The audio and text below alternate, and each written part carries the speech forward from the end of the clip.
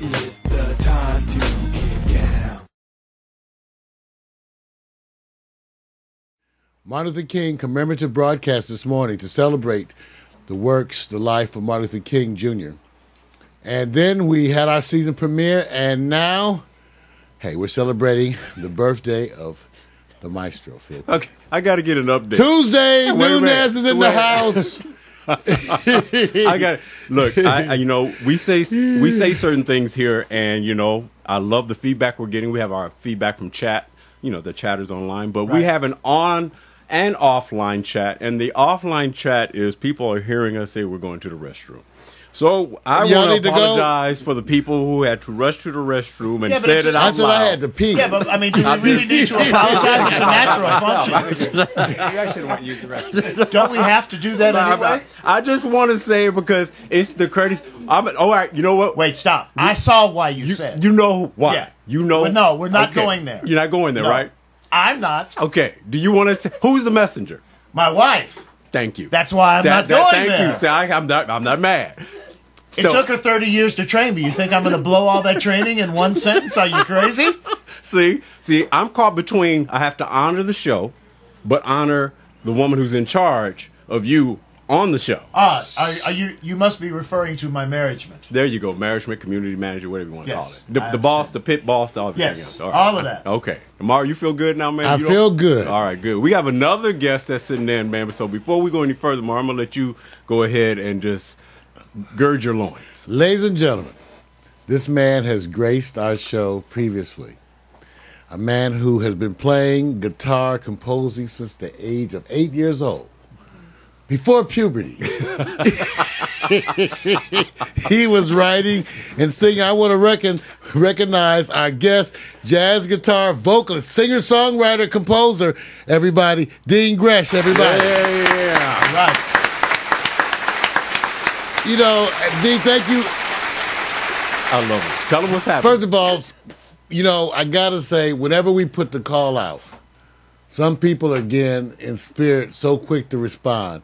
Got to acknowledge and thank you always for making us feel special here, okay? And thank you for your prompt response, and so glad that you could make it here today. Man, I wouldn't miss it. You guys are awesome. The studio's looking very nice. A few improvements. Yeah.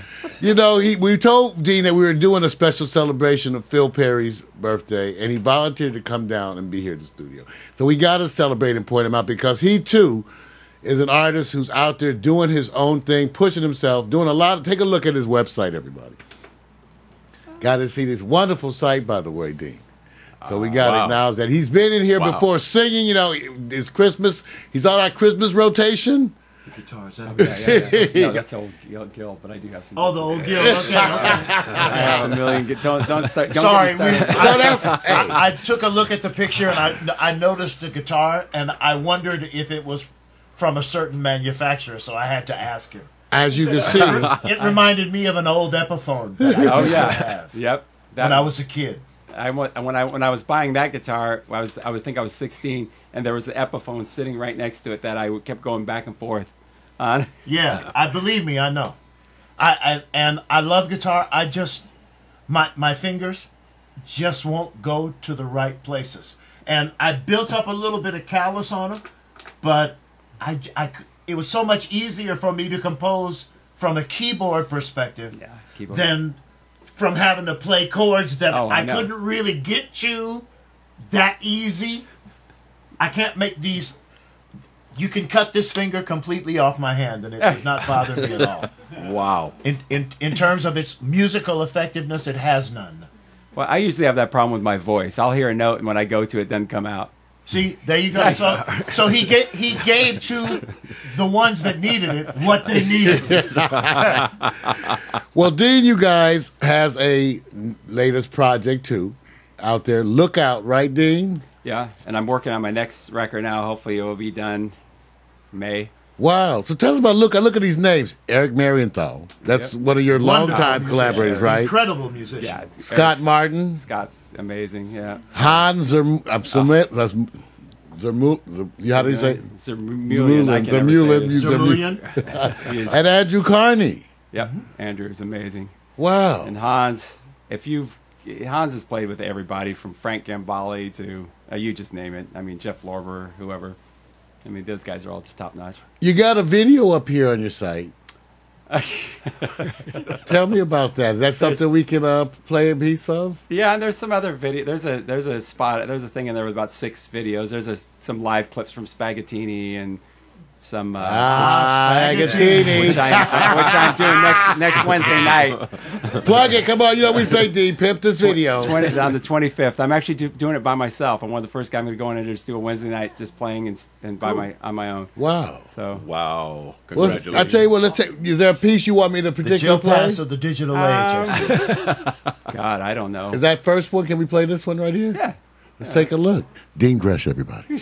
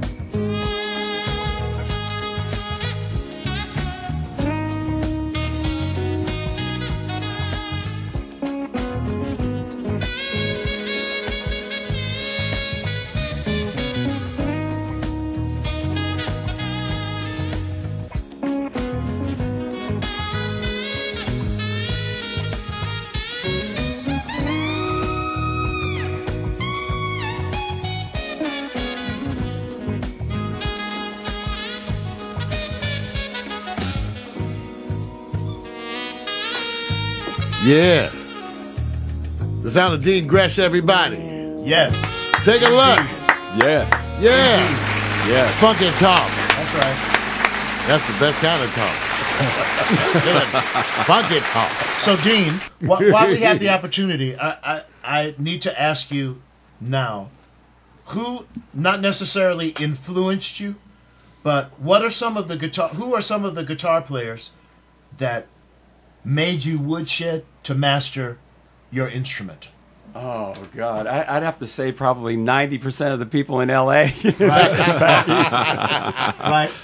I do. Because there are wonderful players. You come out here, man, and it's just like, like I was over at Spaghettini's the other night, and a smooth jazz guy, Chris Standring, was playing. He's a guitarist. Chris Standring, I know. I was on the road with him for a minute. And so Chris, there's just a million guys, and a fellow was standing there, and he's like, God, I just moved out here from Ohio, man, and I walk into this place, and every night I just see all these great musicians, and I said, because you have, and I go, Chris, where are you from? Well, I'm from England. Bass player, where are you from? I'm from Texas. So I said, this is what happens. Right. Everybody, all the best players from all over the world come here. I like to think of it as Los Angeles being the cornucopia of music excellence. It's amazing. Because no matter where you grow up, if you love what you do and you put the time in, you're going to be good at it. Yep. And usually when you start believing that you're good at it, you want to see just how good you are. So you got to go someplace So you else. got to go where nobody knows who you are. That the only thing that you have as a calling card is your integrity as an individual and how you play your acts. That's right, man. And walking into a town like this, if you can survive and make a career out of it, it's not an easy task. Dean, remind us where you're from. You're from I'm from Northern California. Northern California. Where? Sacramento. Wonderfully exciting Sacramento. So I'm wondering, do you know Terry Haggerty? Have you ever heard of Terry Haggerty? Yeah, Frank Haggerty's Sons dad. of- Yeah, yeah. totally, man. Yeah, Sons of Chaplin? Yep. Yeah. He's from up there. Yeah. Yeah. Wow, that's amazing. You probably know a keyboard player named Roger Smith from up there. I certainly do. Yep. I sang on his record. Oh, wow. There's a tune on his first record called I Only Want to Be With You. Yeah. That's a wonderful Dennis Lambert, Franny Gold composition. Okay, I don't know that. You're He's a trivia man now. God. Dean, you will find No, out. man, because I make the attempt to compose. Yep. My ear naturally lends itself to composers who I'm trying to become like. I mean, Dennis Lambert isn't a household name unless you know Motown. And if you know Motown, then you've read Potter, Lambert, Potter, probably on 60 singles that had come out on Motown. He's a single machine. Right. And he's a wonderful cat, very unassuming. You would never speak with him. You could speak with him for an hour and not know That what he yeah, did. yeah. He never blows his own horn. It reminds me of a statement that Miles Davis told me when I was a kid, because I happened to grow up in the same city he grew up in, that your horn never sounds as sweet when you blow it as it does when somebody else does. Yeah, that's true, man. Well, I've found all the greatest musicians I know are just the most humble, genuine, sweet people. That's why they're so good, And when you don't think you're good or you're aspiring to be better, then you're always feeling like, oh God, thanks, but I'm not there.